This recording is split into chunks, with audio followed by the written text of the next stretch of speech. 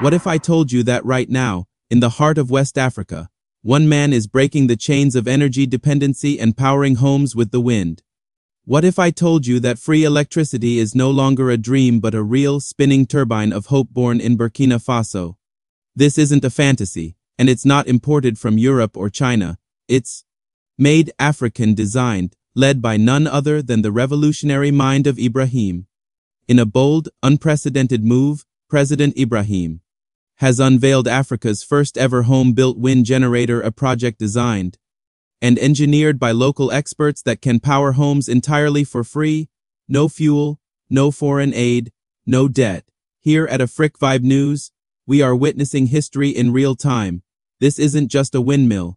This is a declaration that Africa can power itself, a declaration that Burkina Faso will no longer beg for light, it will generate it. And today we bring you the full story behind the invention shaking Africa's energy table.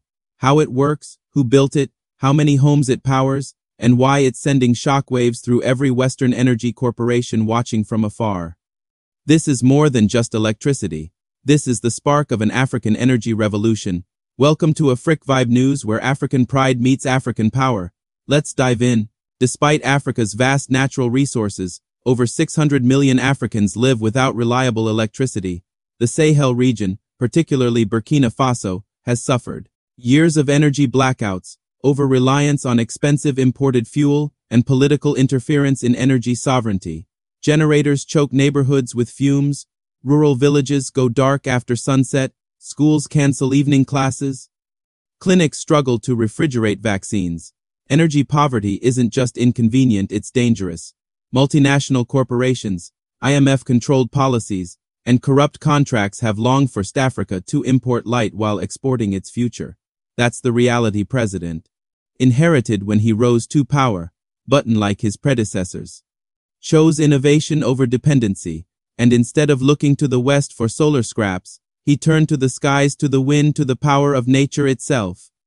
In early 2024, under S directive, a team of local engineers, farmers, and university students from Ouagadougou Polytechnic came together with a challenge: design a wind generator that can power a typical home, using 100% local materials and make it free to operate. After 6 months of experiments using salvaged motors, recycled aluminum, and iron rods, they did it. The prototype, nicknamed Tagbara, meaning the wind of freedom, was completed in March 2024. It stands 3.5 meters tall, weighs 120 kilograms, and uses dual-rotor wind turbine blades that can rotate at low wind speeds as low as 8 kilometers per hour, perfect for Burkina Faso's dry and semi-arid zones. Here's what makes it special. Zero fuel required, can power 3- for low-energy homes or one larger household, lifespan of 10-15 years with basic maintenance, cost of production $280, made entirely in Burkina Faso. This is not some prototype stuck in a lab. This is a working, scalable, and life-changing invention now being rolled out in villages across the country. In the rural village of Zorgo, 50 kilometers from the capital, residents watched in awe as technicians installed their first wind generator.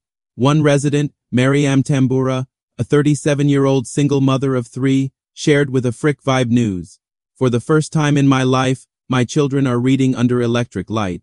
I don't have to spend money on kerosene. My phone is always charged. I feel like I've stepped into the future." The Tagbara wind units are empowering rural women, improving education, reducing fire risks from candles and lanterns, and saving families up to $12 per month on fuel and lighting costs, a significant amount for rural households. In just 2 months, over 850 households across 6 provinces now use the wind-powered system, while other nations chase contracts with foreign energy giants. Is empowering local ingenuity. The wind generator program is part of his Light for All initiative, which aims to electrify 50% of Burkina Faso's rural homes with clean energy by 2026, train 5,000 youth in renewable energy installation and maintenance, establish 3 manufacturing hubs for wind turbines in Fadene, Gourma, Bobo Dioulasso, and Ouagadougou. All of this is funded without IMF loans, without foreign consultants, and without surrendering a single watt to multinational corporations. If we can build our own weapons, our own farms, Our own schools, why not our own power? Ibrahim. 2024, this is not just energy policy. This is economic resistance. This is technological Pan-Africanism. The wind generator, Tagbara, operates using a dual-blade rotor made from recycled metal, a DC motor repurposed from old car alternators, a charge controller that regulates battery power, a 12V 24V battery bank that stores energy for night use LED lighting system and phone charging ports. It can power up to 6 LED bulbs, 2 mobile phones, 1 small TV, a ceiling fan, a radio system, and it costs virtually nothing to run. After installation, maintenance is handled by local technicians trained through community programs sponsored by the government. This isn't just a technical breakthrough, it's an infrastructure revolution for the masses. President has announced an ambitious plan to install 100,000 wind turbines by 2026.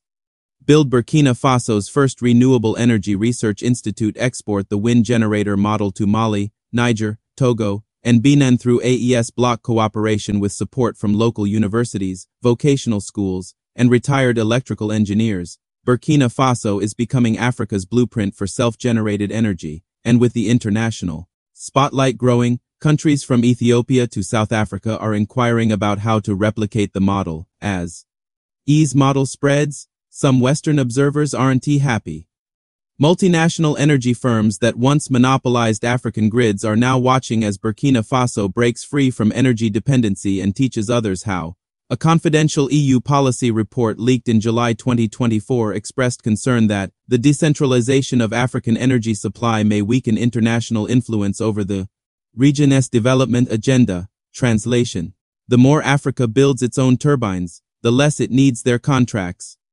Vibe News has learned that private lobbying firms are now targeting African governments with pressure not to adopt unverified or non-Western energy systems, but isn't backing down. In his own words, let them fear our wind, because with every rotation of these blades, we are cutting the cords of colonial control. What makes this energy movement even more powerful is how deeply youth-driven it is. Across Burkina Faso, thousands of students are now learning how to build their own wind turbines, thanks to workshops led by university lecturers and local artisans. Wind lab innovation competitions in secondary schools, government-backed mini-grants for young inventors. In one inspiring case, 16-year-old student Issouf Sawadogo built a miniature version of the wind generator to power his school's classroom. His reward? A scholarship from the President's Renewable Dream Fund. This is the future. Is building not just with machines, but with minds. From the northern town of Kaya to the southern region of Gawa, citizens speak with pride and gratitude. Boubacar. Teacher, I teach under steady light now, no more candles. My students can dream beyond the dark. Awa. Grandmother, we used to eat before sunset, now we dance past nightfall, with wind lighting our smiles. Ismail Zongo, local technician. For the first time, I fix a machine that gives, not takes. I fix the wind. This is more than electricity. It's dignity. It's life. What has built is not just a machine. It's a symbol that Africa can invent, Africa can build, Africa can power itself.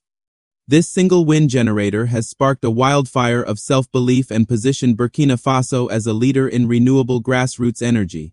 Here at Vibe News, we don't just report what's happening, we report what's transforming Africa. And make no mistake, Burkina Faso's wind generator is not just spinning blades, it's spinning hope. President Ibrahim has proven once again that with the will of the people and the wisdom of the land, Africa doesn't need permission to rise. So the next time someone says Africa is in the dark, tell them, the wind has changed direction. This has been Vibe News, powering the African voice. Don't forget to like, subscribe, and share this story far and wide. Until next time, let Africa rise, and let the wind carry our light.